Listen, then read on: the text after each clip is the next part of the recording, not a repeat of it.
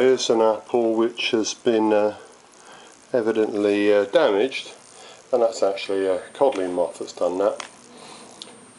We've had an issue with codling moths this year. What we normally do is to put up codling moth pheromone traps. I've put something up about plum pheromone traps elsewhere. These are sticky traps which you hang in the tree. They're like a triangular thing. Inside is a bit of sticky floor, which if any insect touches it, it will get stuck to it and it will not escape.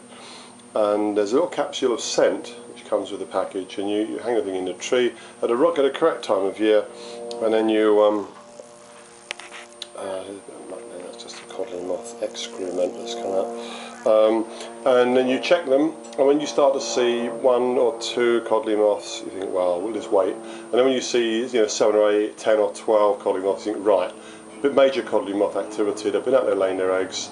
So you allow sort of maybe 5 to 7 days for them to hatch their eggs to hatch, and then you spray hard with insecticide, and that should stop your codling moth. Anyway, it's sort of damage that codling moth does. Obviously this apple has no possibility of maturing. Well, since I picked it off the tree, evidently not, but it wouldn't have been a chance anyway. And I think that may be the actual, yes, there we are. Can you see that? That's the actual maggot, the codling moth maggot, which is still just squirming slightly in the last seconds of its life. These obviously completely destroy apples.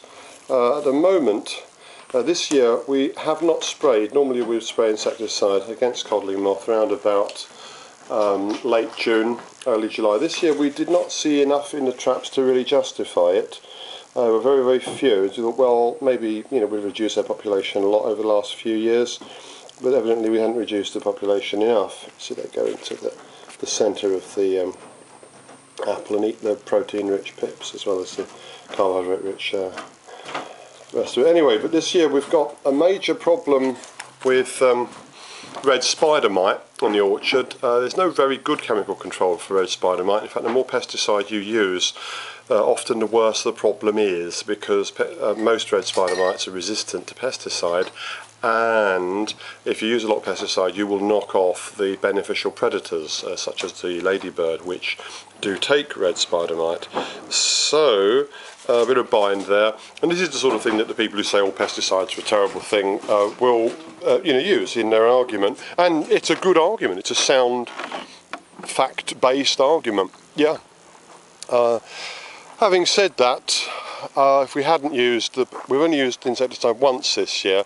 If we hadn't used it at all, the crop would have been completely wiped out by a really nasty problem we have called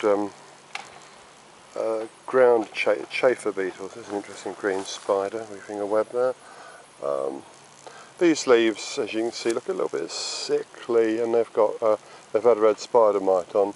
But where we've laid off the pesticide, we've seen a huge increase in the population of ladybirds, which I've shown in a few films. So if you're looking for one, you can't see one. But we've seen a great increase in ladybirds. We've laid off the pesticide, and the birds are starting to bite. Bird damage is always very severe on the Lord Lambourne. Maybe because we're so close to the woodland edge of the orchard. But anyway, so codling moth, that's an example of the codling moth. So what I'm doing is we decided not to spray against codling moth because we thought if we did we would hit the ladybirds and that would do more harm than good.